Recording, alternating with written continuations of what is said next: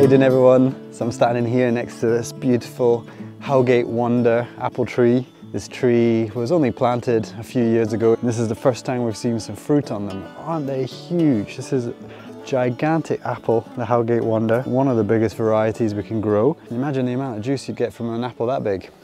So I'm up here in an area that we are quickly referring to as the Eastfield Forest Garden. And for some of you who have watched our farm vlogs over the years, you might recognize that I'm actually up here in the market garden, the site of the market garden.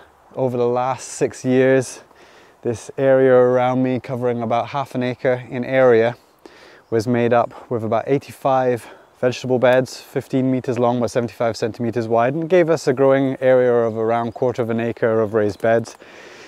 For the last 6 years, that's what predominantly this piece of land has been used for, obviously also integrated with fruit trees and windbreaks, wood fuel coppice areas. But its main use over the last wee while has been to grow vegetables, and we were running a veg box business, selling our veg within 15-mile radius of the farm. But we always had it in the back of our minds that we would eventually progress beyond annual production on this site. We wanted to integrate more and more woody perennials, trees, shrubs into this market garden design. And we started that by planting these forest garden tree rows. They stretch on behind me for about 30 meters. And we put in 2 in 2017, dividing up some of the vegetable plots. And as you can see, that's no more. The vegetable beds have pretty much gone. I'll get to that in a minute. This was a way of bringing in an element of perennial agriculture into this quite annual dominated system. Great wildlife corridors, fantastic way of growing fruit, plums and apples, nitrogen fixing Elaeagnus, comfrey, mint, fennel, lovage. It's a real assortment. It's been producing very well. We're picking a lot of apples from these tree rows now. A few years after that, we planted another one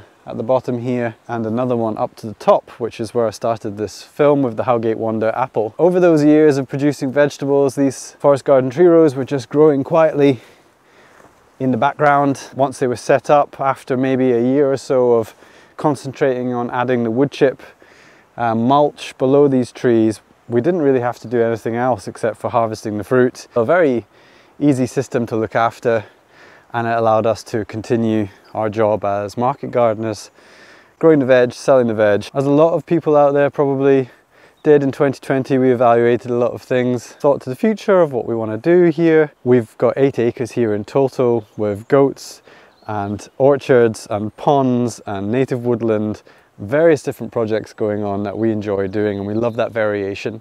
And with the market garden, you really do need to focus on that quite heavily. We're looking into different forms of revenue now, different forms of income.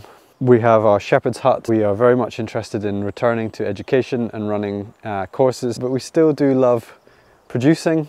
And so we're looking to the future now of what we can put into place here, what perennial crops we can put into place, giving us an output that we can then sell back into the local community. We now have an area which we are turning into a forest garden. It's reverting.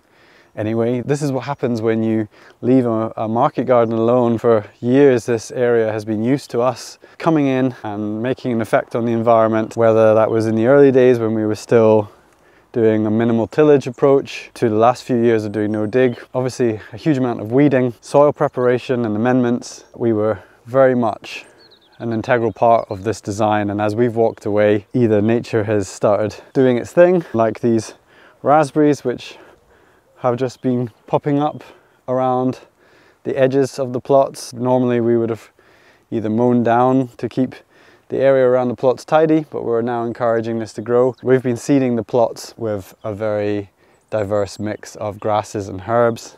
So this is what's happened here. We seeded this mid-August, and now being the start of October, it's grown very well. Over into this, which looks like a small field now. Just over a year ago, this was 10 beds. Last August, we leveled it and we seeded it again with this mix of grasses and herbs such as plantain and yarrow and red clover. It's a very good grazing mix.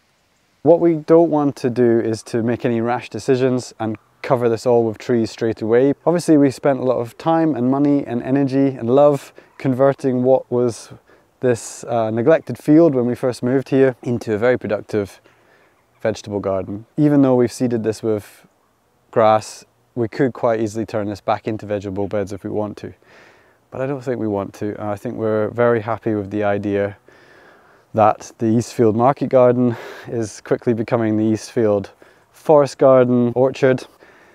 For what purpose? Is this going to be a very large home orchard based on the design of a natural ecosystem where we can, as a family, gather a large amount of our fruit needs for eating fresh, drying, for bottling? Or do we want to also design this so that we can sell any surplus? Do we want to run a community-supported agriculture scheme based on fruit shares? Do we want to start a U-pick, a pick-your-own-berry system? All of those we're talking about in great detail and with great excitement at the moment. But the main thing we do know is that we're very much enjoying seeing this place be a much more of a forageable landscape. The amount of energy that we have to put into growing annuals, even with our approaches, is quite large. Already we can feel that a system like this, based on perennials, is going to be a lot less labour intensive.